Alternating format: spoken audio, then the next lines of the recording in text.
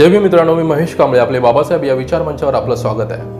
मित्रांनो, माझे 3 गुरु या पहिल्या भागामध्ये आपण कबीरांबद्दल पसरवल्या जाणाऱ्या खोट्या माहितीबद्दल जाणून घेतलं होतं।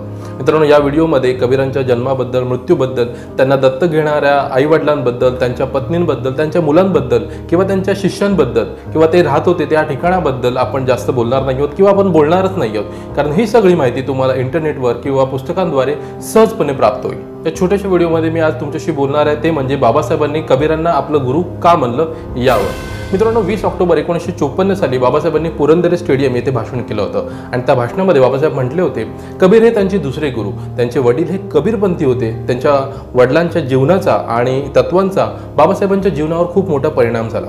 मित्रांनो, आता ही जी 2 वाक्य आहेत ही फार महत्त्वाची आहेत आणि ती अधिक विस्तृतपणे जाणून घेण्याचा आपण प्रयत्न करणार आहोत। त्यासाठी मी बाबासाहेबांनी लिहिलेल्या बुद्ध आणि त्यांचा धम्म या ग्रंथाचा संदर्भ देणार आहे। मित्रांनो, बाबासाहेब या ग्रंथाच्या प्रस्तावनेमध्ये लिहितात, त्यांच्या घरामध्ये अत्यंत धार्मिक वातावरण होतं। त्यांचे वडील हे कबीरपंथी होते, परंतु बाबासाहेबांच्या वडिलांचे वडील म्हणजे बाबासाहेबांचे आजोबा हे रामानंद पंथाचे होते। त्यामुळे बाबासाहेबांचे वडील जरी मूर्तीपूजा मानत नसले तरी मुलांकरता ते गणपतीची पूजा करत। ते आपल्या मुलांना दररोज रात्री झोपण्यापूर्वी महाभारत, रामायण यासारख्या कथा ऐकायला, वाचायला आपल्या वडिलांच्या घरी पाठवत। हे सर्व बाबासाहेबांचे वडील जाणीवपूर्वक करत। त्यांचं असं म्हणणं होतं की त्यांच्या मुलांमध्ये अस्पृश्य असण्याचा न्यूनगंड निर्माण न व्हावा आणि हा न्यूनगंड रामायण, महाभारतासारखी पुस्तके दूर करतील।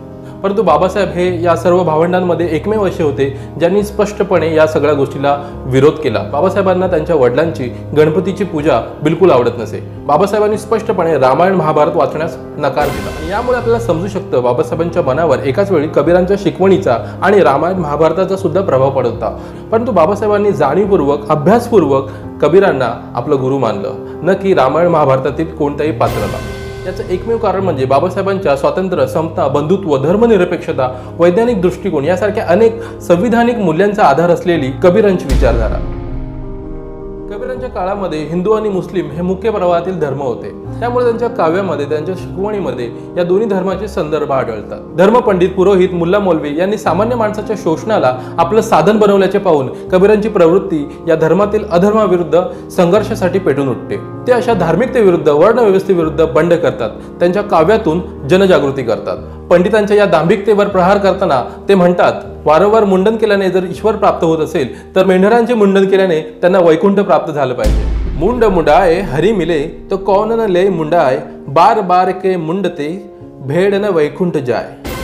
त्यांनी मूर्तीपूजेवर ही अशाच प्रकारची टीका केलेली आहे। ते म्हणतात, दगडाची पूजा केल्याने जर ईश्वर प्राप्ती होत असेल तर मी पहाडाची पूजा करेन, पण या पूजेतून कुठल्याही प्रकारची फळप्राप्ती होत नाही। ही केवळ एक अंधश्रद्धा आहे। देवपूजेपेक्षा दळणाची जाते श्रेष्ठ, कारण त्यामुळे मिळणाऱ्या पिठामुळे कमीत कमी लोकांची भूक तरी भागवली जाते।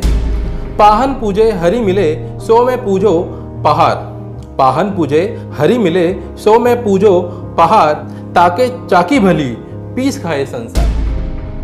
कबीरांचं काव्य वाचत असताना आपल्याला सतत जाणवत राहतं ते कोणत्याही धर्माचे पुरस्कर्ते नाहीयेत। धर्माचा कळपवादी अर्थच आपल्याला अभिप्रेत असतो, त्यामुळे कोणत्याही धर्माचा पुरस्कार न करणारा व्यक्ती हा धार्मिक असू शकतो हेच आपल्या डोक्यात शिरत नाही। कबीरांच्या मध्ये धार्मिकता ही अत्यंत खोल अशी वैयक्तिक अनुभूती आहे आणि त्याची त्यांना स्वाभाविक आंतरप्रेरणेने जाणीव झाली होती। त्यामुळेच ते कोणत्याही धर्माची पाठी आपल्या स्वतःला लावून घेत नाही। ते म्हणतात, हिंदू मुळे राम कही मुसलमान खुदाई, हिंदू मुळे राम कही मुसलमान खुदाई, कहे कबीर सो जिविता दुहे में कदई न जाय।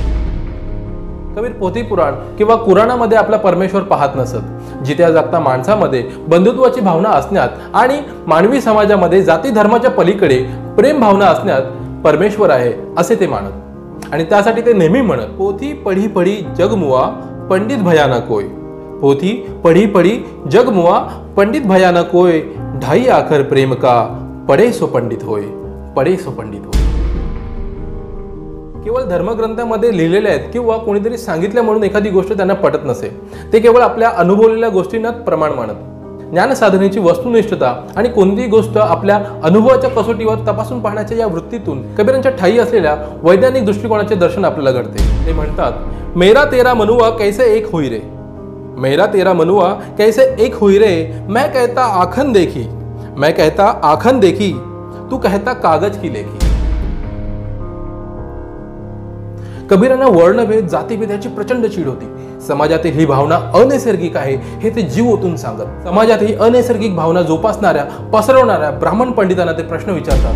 हमारे कैसे लहू तुम्हारे कैसे दूध, हमारे कैसे लहू तुम्हारे कैसे दूध, तुम कैसे बामन पांडे हम कैसे सूद.